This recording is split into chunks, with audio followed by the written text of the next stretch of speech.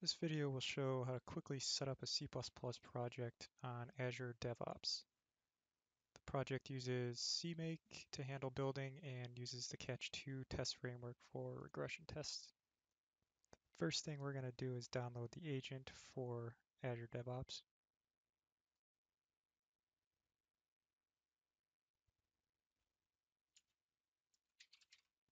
The next thing we're going to do is open up a admin PowerShell and follow the instructions for installing the agent.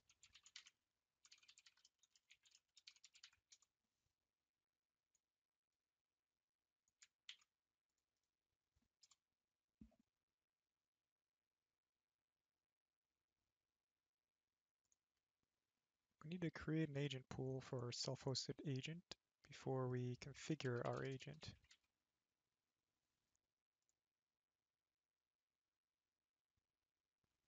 Also, before we run the configure script, we're going to set up a personal access token since the script will ask us for one.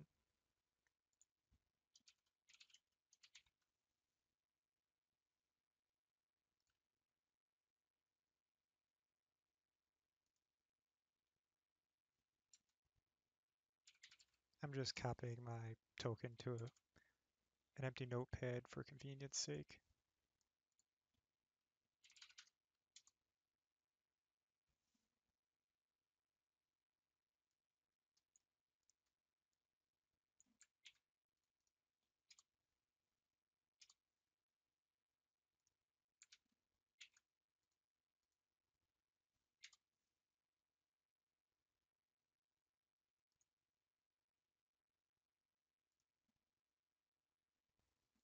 We're going to register our agent with the agent pool we created earlier. Use the default for our desktop name or the agent name. Then I installed the agent as a service, but you don't have to do that. And now if we go back to the website and refresh, we should see our agent is now registered.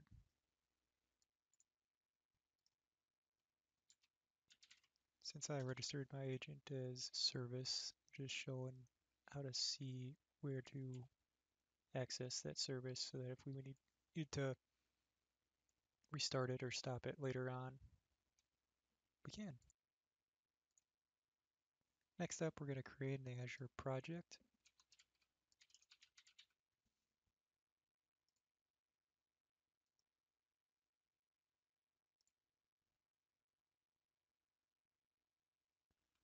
Now that I have an Azure project, I'm going to create a simple Hello World C++ project. This is a fairly bare-bones CMake project that uses the Catch2 test framework along with CTest to support to execute regression tests.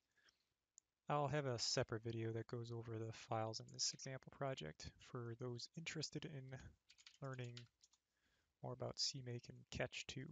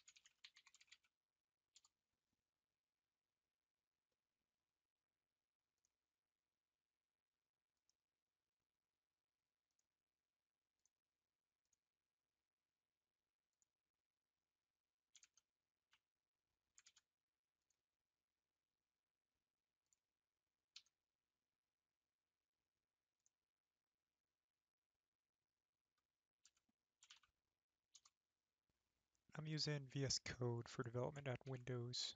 It has some helpful extensions for working with CMake. The three I use are the CMake, CMake Tools, and CMake Tools Helper.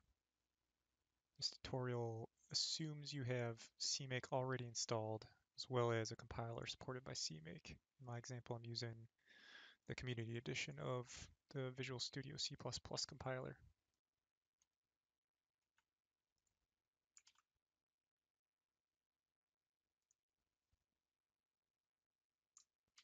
With CMake, the first thing you have to do is configure it.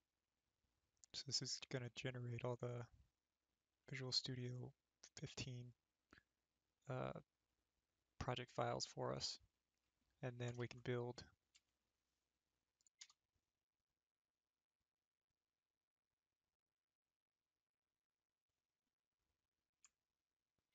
Once the project finishes building, we can switch to a terminal and execute the compiled binaries. In this project, we compile a catch unit test to a unit test.exe. There's also a say hello command line program that we can execute.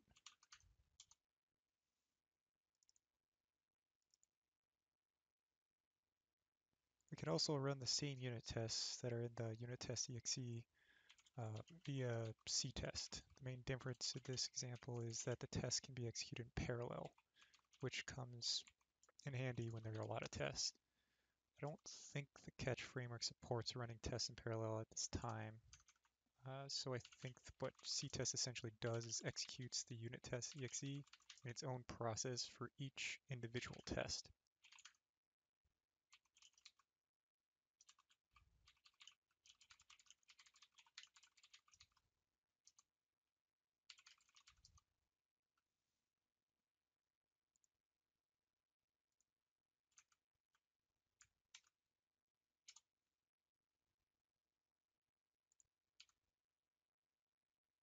Next up, we're going to create a build pipeline to tell Azure what it needs to do when we push to the master branch. I have a pre-made YAML file with steps to configure the CMake project, build the project, execute CTest for us, package our deliverables into a 7-zip archive, and then finally publish that archive so that we can download it once the process finishes.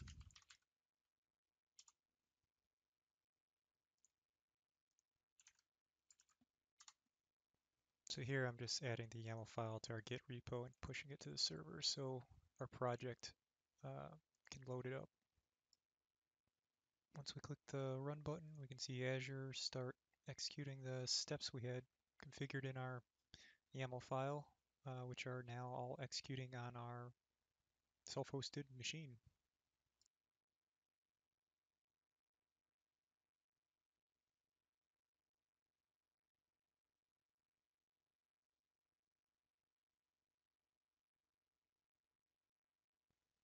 Once the pipeline finishes, we can see that we can access our 7-zip archive via the website.